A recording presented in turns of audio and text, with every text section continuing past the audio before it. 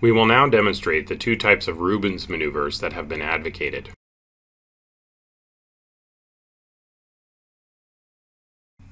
The Rubin 1 maneuver involves inserting the hand anteriorly under the symphysis to try to reach the anterior shoulder and rotate it in a clockwise direction.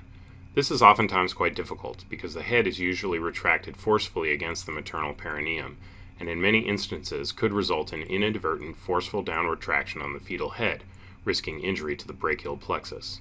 However, some delivering attendants have found this maneuver possible and acceptable, but in my hands, many of the other maneuvers are easier and more successful. The Rubin's 2 maneuver is frequently confused with the Wood's maneuver. The Rubin 2 maneuver involves inserting the hand posteriorly on the dorsum of the fetal back and rotating the shoulder.